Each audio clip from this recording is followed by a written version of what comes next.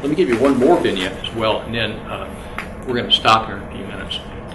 And this kind of thing is not unusual. Let's say there's a woman who is 85 years old, and she's in a nursing home following a hip fracture. She's recovering from surgery for a fractured hip. She's 85 years old.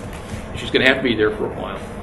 And let's say that in her history, when she was 15 years old, she was raped, and it was horrific.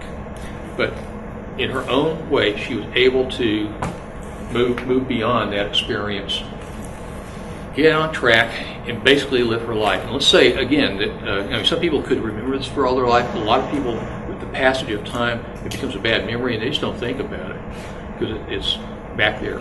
Okay, so that was 70 years ago that this happened, and she didn't think about it at all. Okay, but she's in this nursing home, convalescent hospital, and because she's recovering from surgery for hip fracture, she can't get around very easily, and she needs help going to the bathroom. But several times a day, she'll wet her pants, and she's wearing diapers, wearing Depends, and so the nursing staff has to come in and help her get out of her Depends, and excuse me. So it's okay. I mean, she understands that. I mean, she's not even embarrassed. It's like, well, this happens, and then she's there for, let's say she's there for a week.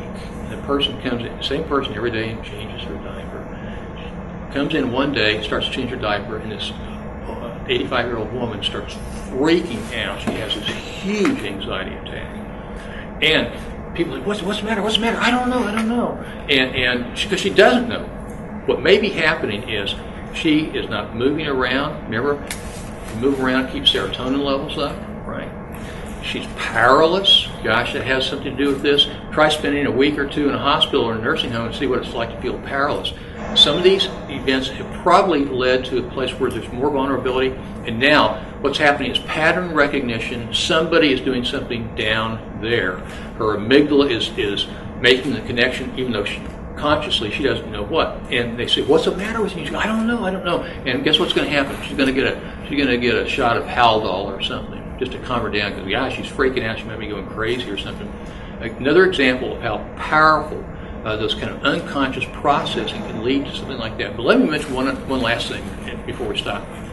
These are rich in maybe some of the extreme clinical examples, but things happen all the time for people in somewhat less traumatic fashion.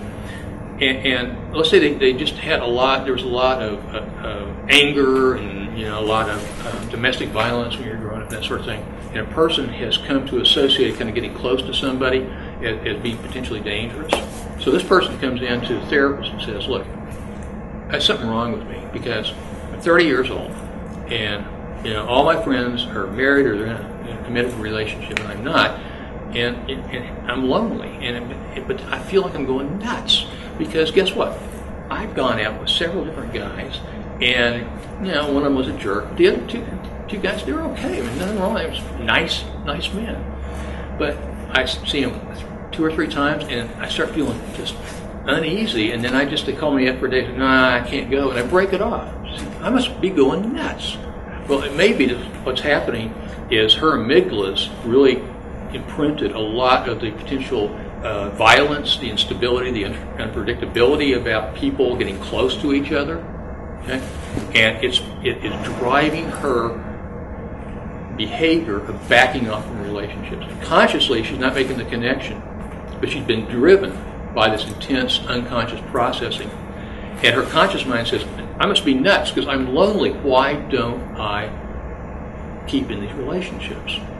And that's why she's in therapy. Make sense? And it's probably another reason why a lot of people come into therapy and they're depressed or they're anxious, and we might ask them, why do you think you're experiencing this? And lots of times people know, okay, but there's sometimes where people go, I don't know, it seems crazy to me. Well, it may be that with time you start to make some connections and understand what's going on. And this last slide, I'll put it up here, is from Margaret Mahler, who was an object relations therapist, and she says that these kinds of events and how they have an impact on someone's life, they're unrememberable yet unforgettable. Can't make that conscious connection, but it's powerful in its influence on a person. And so to close, I think it's interesting to think about this. You can look at it from a psychodynamic perspective, but also from a neurobiological perspective.